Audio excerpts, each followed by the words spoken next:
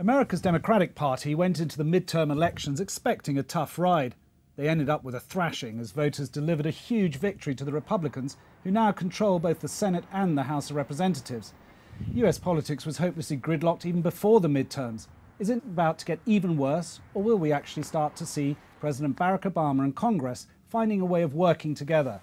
Hello and welcome back to Analysis Review. With me here to discuss the consequences of the US midterms are Tom Packer, visiting fellow at Warwick University, and from Washington, Ed Luce, our chief US commentator. Welcome to you both.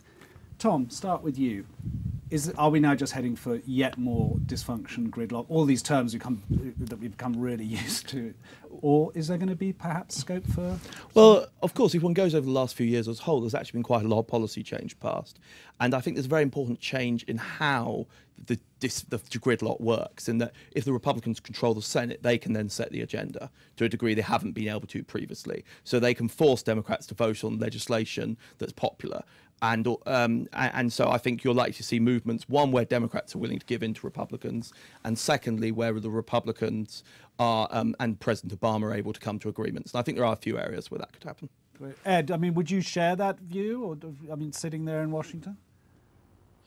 There are two or three areas, discrete policy areas, like fast-track trade negotiating authority, and perhaps moderate reforms to Obamacare, where you can imagine them having common ground. There's one or two dimensions to corporate tax reform that would fit in the same category.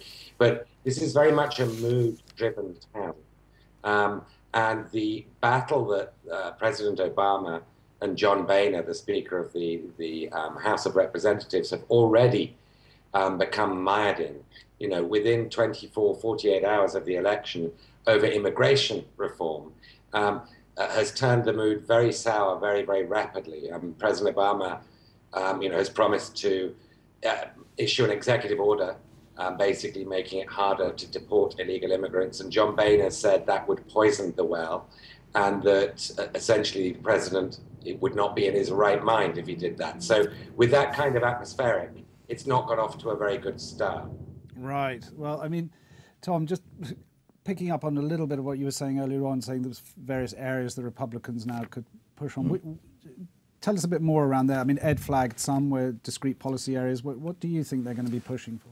I think Republicans are by far the more pro-free trade, the more pro-FT party, one might say. For the rest of the world, this could be good news. I mean, those who are in favour of free trade, big free trade agreements. Like most people watching this video, probably, exactly. I think there's likely to be movement on that front. I think if Obama is willing to agree to some tax reform, or even if he wanted to, though I doubt he will, entitlement reform, you could have moved on that front. And I think they're also likely to give a bit of ground on some stuff which is more partisan. So I think there's a very good chance the Keystone Pipeline to Canada will get approved. I think there's a good chance there'll be there'll be removals of restrictions on oil exports and things like that. But President Obama obviously has huge power to decide whether big reforms happen or not, because he's got his veto.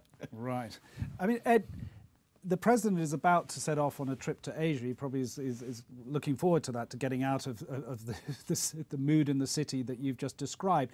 Do you think that we are going to see in the final 2 years of his presidency that he will focus a lot more on foreign policy and just,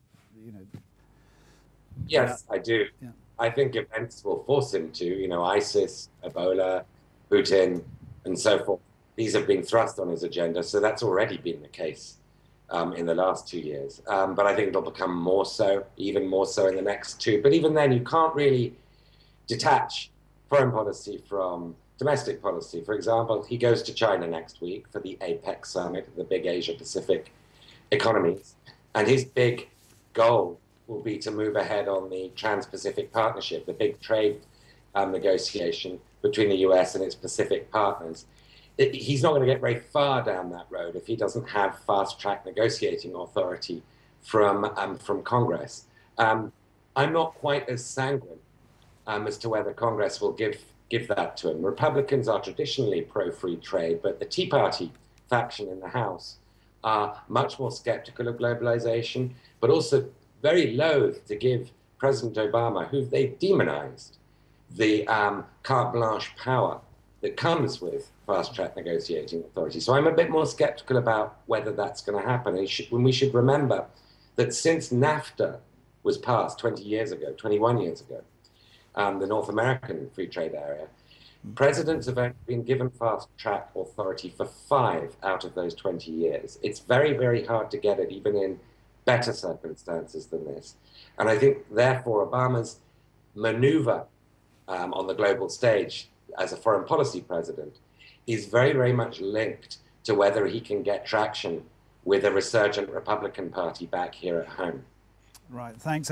We're almost out of time, but I can't resist asking one last question to both of you, but if you could be as brief as possible. Just how does this all feed into 2016, the next presidential election, of course, now, these midterms? I mean, are we seeing the comeback of the Republicans that could even take them to the White House? They definitely could. Democrats can still definitely win, but the fact is probably the biggest single reason for this election was how unpopular President Obama was. And if he's equally unpopular in 2016, it's going to be very hard for any Democrat to win, just like it was very hard for any Republican in 2008. But of course, things could change. Ed? Yes, I'd agree with that. I mean, I think, Hillary's moment begins now. Washington is very much a horse race, politics-driven town, and everybody's attention is turning from President Obama's predicaments to Hillary Clinton's ambitions. She'll set up an exploratory committee, which is the first step towards a presidential declaration sometime in the next few weeks. And from then on, I'm afraid, she'll be the story. Right.